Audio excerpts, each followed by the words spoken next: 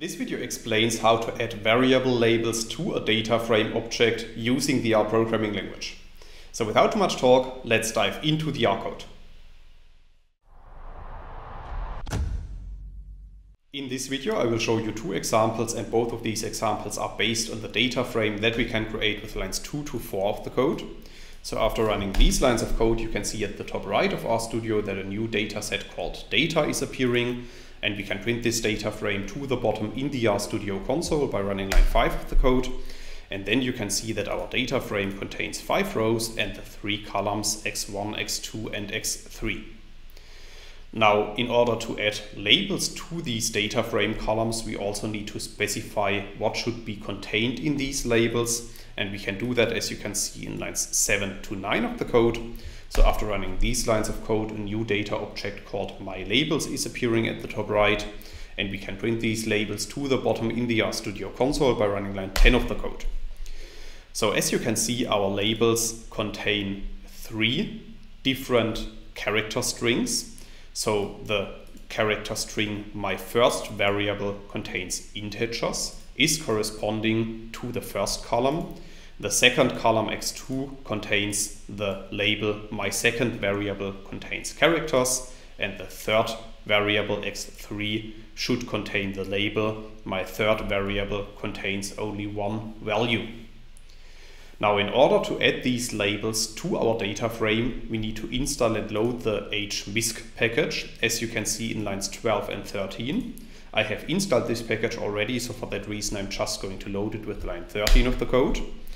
And then I'm also creating a duplicate of our input data frame because I want to keep an original version of our data frame, as you can see in line 15 of the code. So after running this line of code, a new data frame called data1 is appearing at the top right. And at this point, this data frame is exactly the same as our input data frame data. Now we could check the current labels of our data set using the label function of the Hmisc package, as you can see in line 17 of the code. So after running this line of code, you can see at the bottom in the RStudio console that currently our 3 variables x1, x2 and x3 do not contain any labels. So if we want to add our labels that we have specified before as new variable labels to our data frame, then we can once again use the label function of the Hmisc package.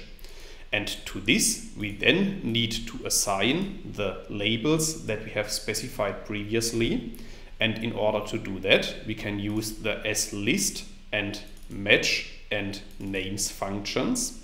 And within these functions, we need to specify our data set and the vector containing our labels.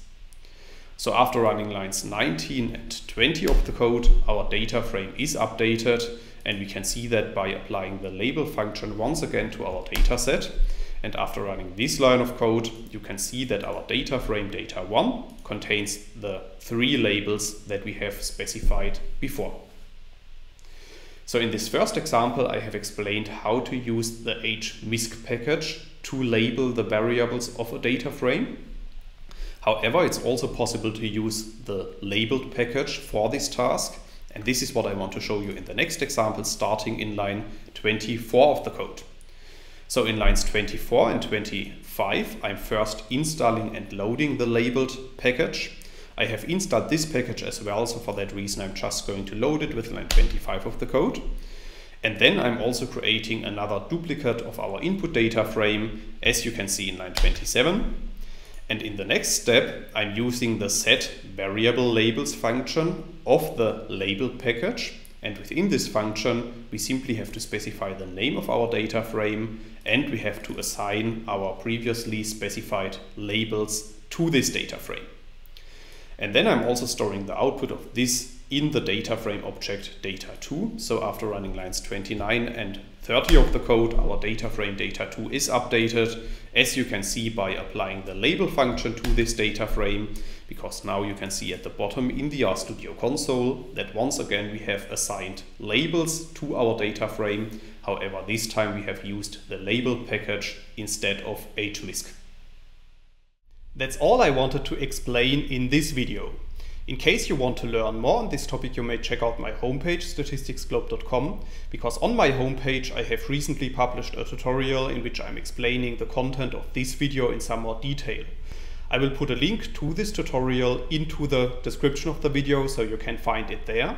If you have liked this video or if you have any questions, let me know in the comments section below. I'll try to respond to all comments as soon as I can.